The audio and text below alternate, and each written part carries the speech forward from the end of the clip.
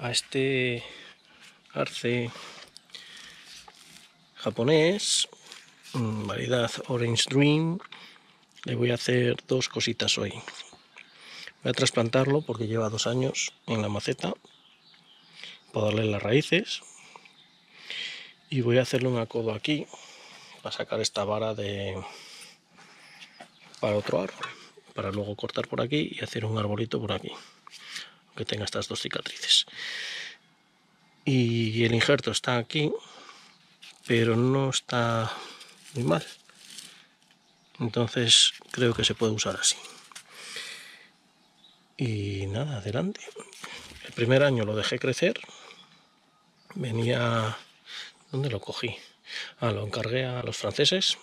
Bueno, y venía, pues yo creo que venía una varita de estas, así injertada, y el primer año lo dejé crecer mucho, o sea, por lo que quiso. El segundo año le hice este acodo de aquí, que me saqué un multitronco muy guapo.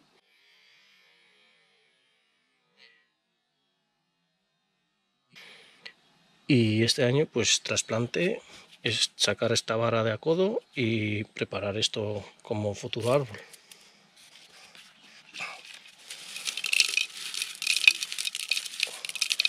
Las bolas de drenaje que puse abajo del todo, donde no entran las raíces.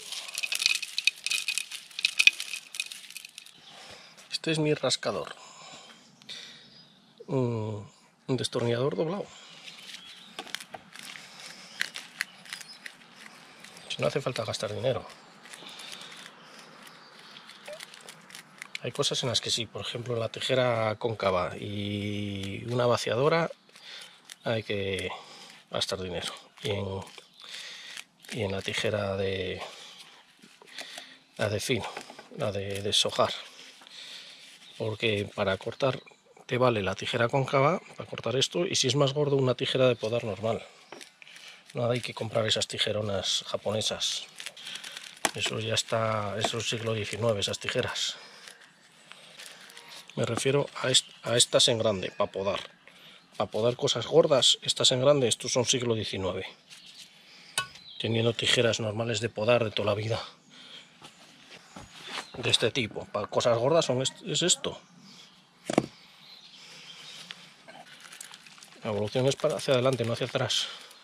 Ya están lavadas. Estas ya las trabajé el día que las pasé aquí, hace 2 años.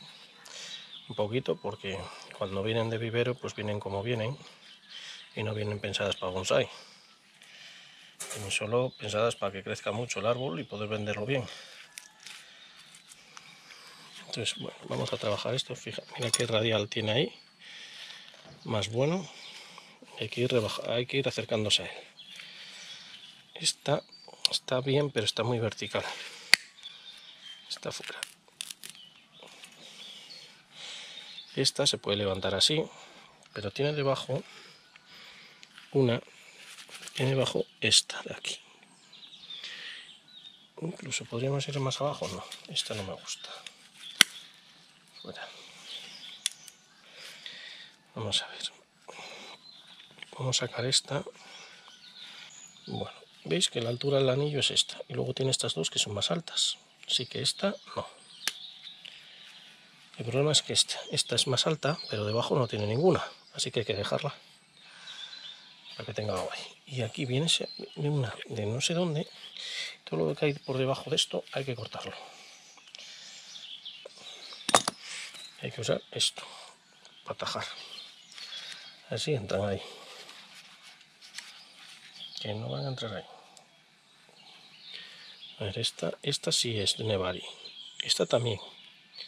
Pero de momento no tenemos nada aquí, entonces esta hay que dejársela. Esta de aquí fuera.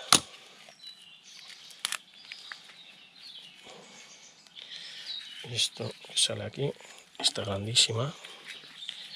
A ver si la consigo despejar. Esta de aquí hay que quitarla.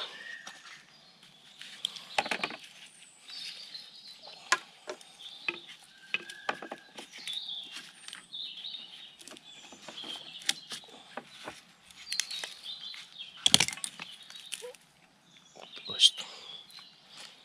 Que es palmatum normal, llama muy milli. no es orange.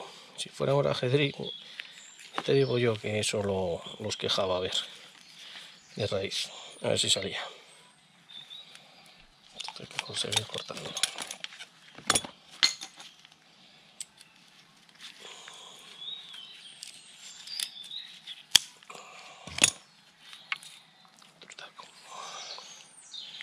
Bueno, ya va apareciendo algo. Esto es cuestión de años, ¿eh? No es cuestión de hacerlo todo hoy.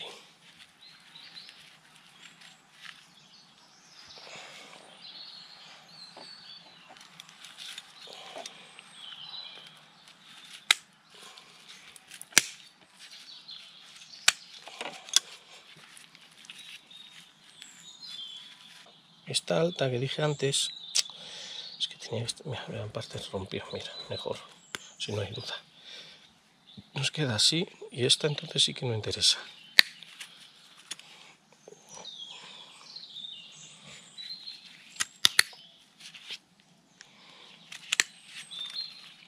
Aquí hay dos juntas, abajo no. Bueno, ya va apareciendo algo, ¿eh? Aquí ya se podrían meter una tabla para el año que viene. Esta en realidad no nos gusta, pero tiene que salir algo aquí. Vamos a hacerle unas heridas ahí. Esta va para arriba. Esta de aquí va para arriba. Vamos a recortar largo.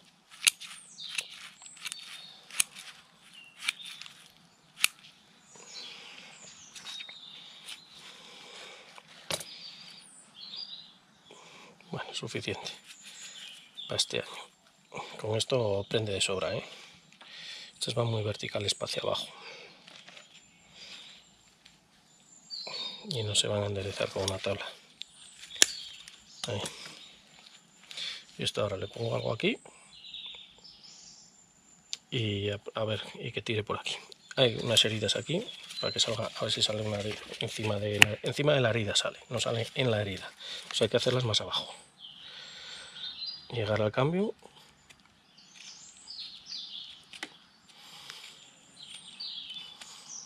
Ahí, como si fuera un medio acodo. Y a ver si sale raíces de allá arriba. Salga una aquí y nos queda todo radial. Y de momento, bueno, ni tan mal. Hay que buscar una tabla o un azulejo, algo para poner aquí, así debajo.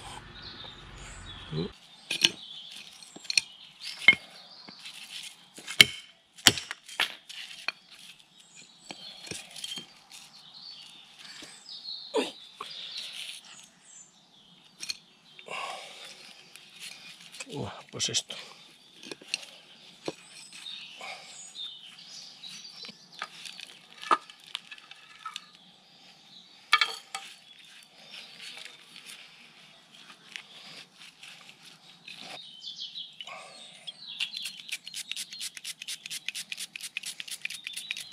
Esto es alcohol de las heridas. Voy a hacerlo dejando el nudo limpio. Voy a hacerlo aquí más arriba. Aquí. Voy a rascar aquí.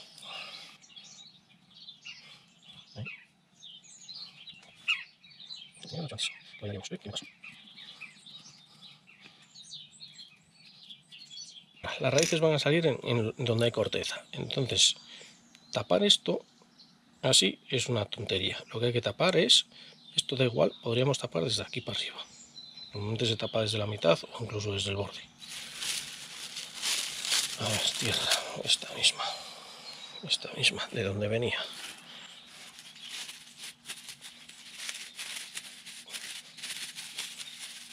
Bueno, pues ya está hecho. Hay que sujetarlo aquí con cinta, por cinta adhesiva.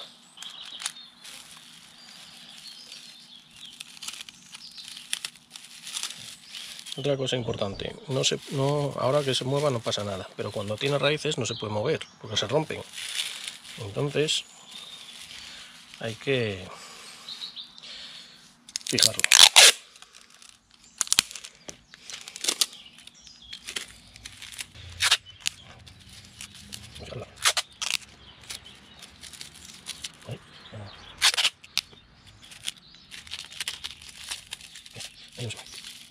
Como está torcido van a salir todas por abajo, por arriba no van a salir.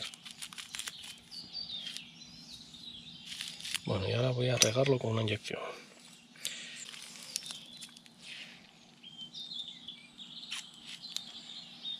Está mojado por abajo, eso la tierra lo va a absorber hacia arriba y con eso ya es bastante. Si lo encharcas de más, entonces sí que es cuando pueden pudrir. Bueno, trabajo terminado. A regar el árbol en general y ponerlo en un sitio guapo. Es tontería ponerlo a la sombra, en realidad habría que ponerlo a la sol para que brote cuanto antes.